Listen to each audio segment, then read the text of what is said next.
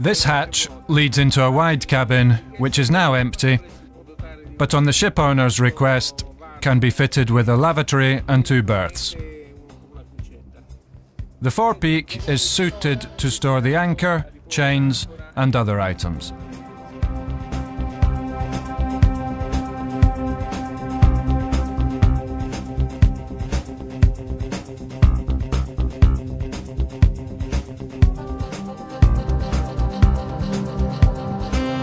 This way allows the gunner to reach his post even when the interceptor is running on the sea, and is better to avoid walking on the sideways of the bridge. The gunner cockpit has a carriage for the installation of a 7.62mm NATO machine gun. This is the standard weapon. Larger machine guns can be fitted.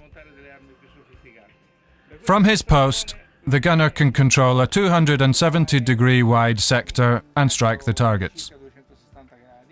The gunner area is very wide and can also be differently used for carrying up to 6 commandos for landing at shore in assault operation. This boat configuration, together with the cut shape of the bow, allows an easy boarding to other ships or to land.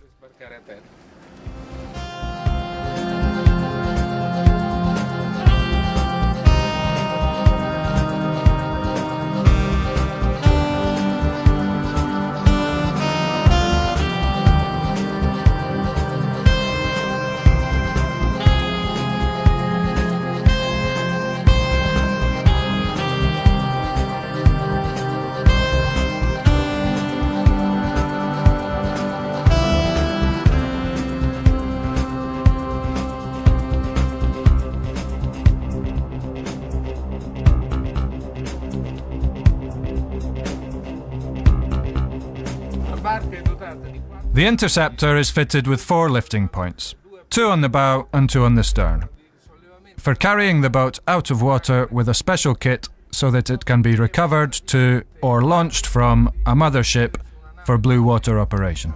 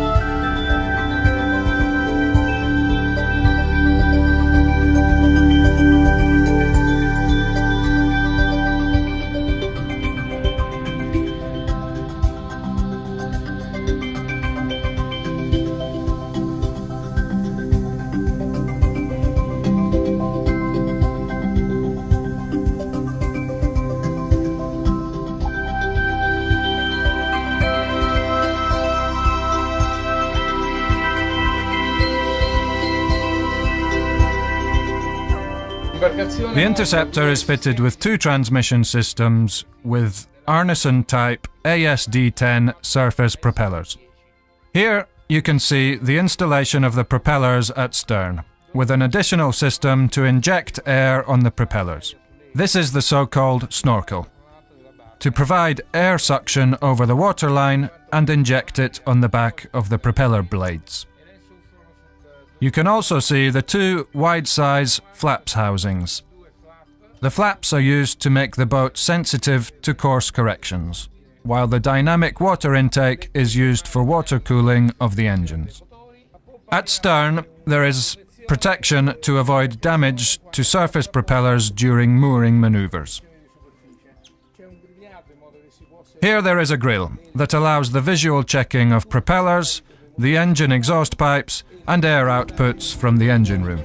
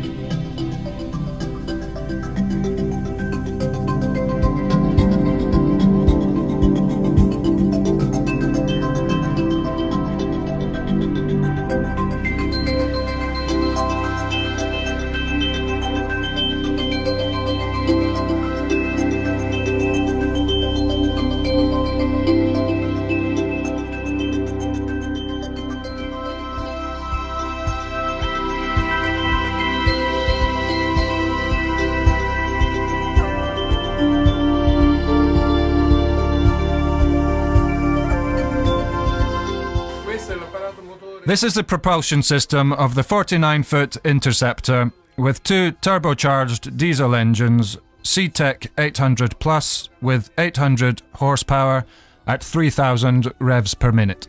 The engines are equipped with a ZF305/3 gearbox connected to surface transmission, harness and drive by cardan shafts which are protected by GRP covers to prevent contacts with the rotating parts when the men are in the engine room.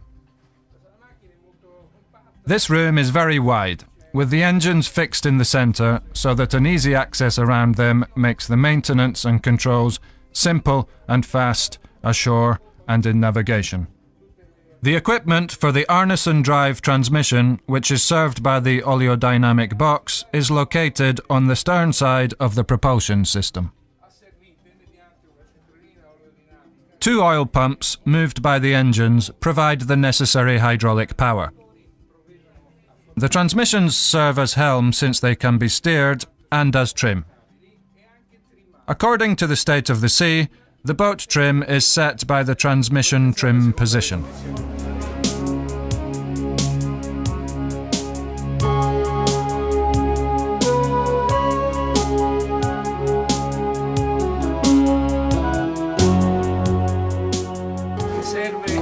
This is a fire plug for operation on this boat or others nearby at sea.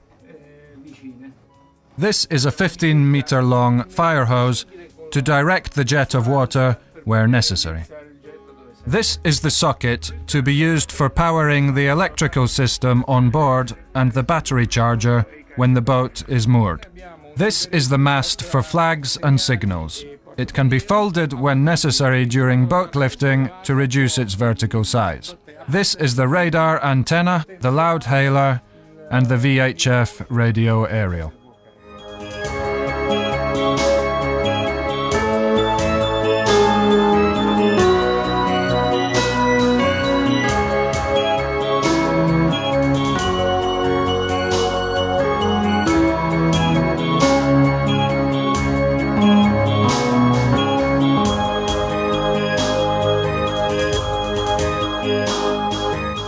This is an interceptor, namely a boat able to detect, chase and stop suspect boats to be checked. This boat has a 4-man crew operating in the above-deck cockpit.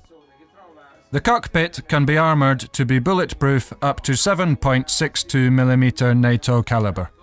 Each man has a shock-mounted chair to absorb the sea waves. Each crew member has his own role. At bow there are 2 driving posts, one for the pilot and the second for the navigator. These are twin posts since at any moment and for any reason the pilot and the navigator can operate changing their posts and roles. These posts have multifunction display for radar, GPS plotter and eco sounder. This post is for the engineer, who keeps control of the engines with their instruments, the light and acoustic warnings to point out engine failures. Since the pilot has only the RPM counter to control the speed of the 2 engines, while the engineer controls the general situation of the boat.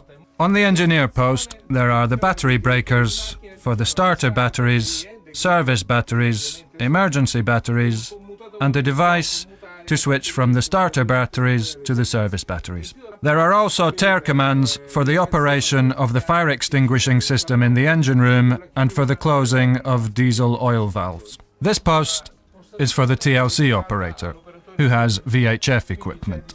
This boat is the prototype of the 49-foot Interceptor boat class. It will be completed with equipment for night vision, CCTV and others according to the customer's requests. Here you can see the remote control of the searchlight for target illumination during night operation. The searchlight is mounted in this position to prevent interference to the radar.